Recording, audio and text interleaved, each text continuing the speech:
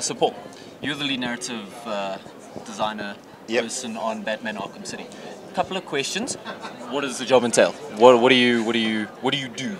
Well, I guess I'm part of the design team. You know, my main responsibilities are kind of the story, characterization, how we make sure we don't deviate from the brand. You know, working really closely with the game director, working really closely with DC. You know, I guess in a dream job. Right, okay, sounds good. Speaking of deviating from the brand, that's actually one of the later on questions, but I might as well ask it now. How hard is it to, I mean, because Batman's quite an established universe, so there's lots of canon around it, and absolutely. How hard is it to, in a new game, in a new genre, how hard is it to stick to that canon, that original universe? Well, we're incredibly lucky. To start with, when we first started, 4 years ago now, we were able to take the best bits of like the 70 years of Batman history and create, Arkham Asylum, which was awesome for us. And at that time, that is all it was. It was taking the best bits and building up these characters and being very true to the comic book and the animated series and everything else. But obviously now we're expanding it more. There's the comics that go with it as well. We have new interpretations of the characters that we have, like Penguin. But our rule is always one. You should always realise this character is the character that you've grown up with, even if he's very different. So Penguin, you should look at him and you should say that's Penguin. Not everyone will like it, but a lot of people will. It fits into our universe. And it's that very. It's the same with anything. Movies come out, people say, "Oh, I didn't like character X in that movie," but we do our best to keep everything working, really well in our contained universe. Okay, cool. So having such a well-established universe, the Batman universe, for example, that doesn't limit your creativity too much? 70 years of Batman stories out there. We can be, we're inspired by Batman. Batman is this awesome ultimate superhero character. So you can put him in. The longevity of Batman is testimony to just how you can use him in very many ways. It's just, the kids, he's a lunchbox character. To people like me, it's comics or films or whatever. You can do loads of things with it, but it's always about being true to Batman. Okay, cool.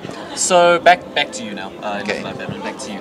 How closely do you work with the whole design team? Is it a case of writing the narrative, setting it out there and saying, okay, cheers boys, I'm off to the pub? Or do you work with them designing game aspects around the narrative, or does it work the other way? I'm in the design area, I sit next to Sefton and Ian. There's the lead level designer and the game director.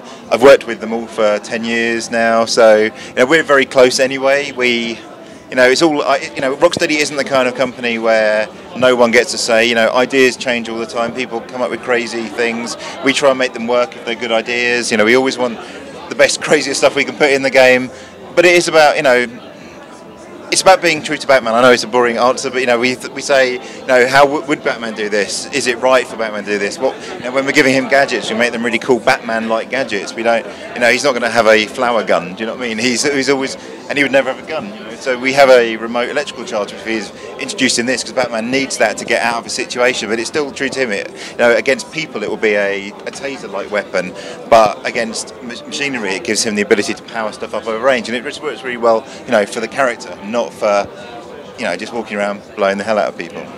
Right. Okay. So when dealing now with this Batman universe, do you feel that do you have people constantly coming to you and saying, no, listen, that's not right, this isn't right? Are you a Batman fan, and do you sort of judge what is true to Batman, what isn't, or do you have guys from DC Comics saying, listen, this is what you can't do, this is what you can do, this is what you can't do, stick within these guidelines? No, we're very lucky. We make it all up ourselves, but that's not really true. We work really closely with DC. We have an amazing relationship with them. We can, if we have a crazy idea that we think is crazy, like the redesign of Penguin, we go to them and tell them why and what we're doing, and they always say yes, or at least try it. They understand that we respect the brand. We really, we love it. We don't want to screw it up. So for us, it's not about just doing things because we're bored of an idea of something. We're thinking, how do we make this game great? How do we make the player feel like Batman? How do we tell an awesome story? How do we make the game mechanics really amazing? How do we make the fighting cool? All those things. How do you make the environment look like this amazing city we've created? These are all just questions and answers we're constantly thinking for the entire 2-year development process, and DC are just as integrated into that process as we are at Rocksteady. So is it really hard integrating a well-established universe like Batman into gaming? I mean, the more established I don't know, what am I trying to say here? Batman normally comes across through comics, through movies. How hard is that? How hard is it turning it into a game? Is it a case of would you take a movie script and put it into a game, or how hard is it to make Batman a game from a narrative perspective? Right. Well, you know, from our point of view, we always make every decision based around the game. So, you know, elements of the story are always to push the story forward, to make it feel that your actions are relevant.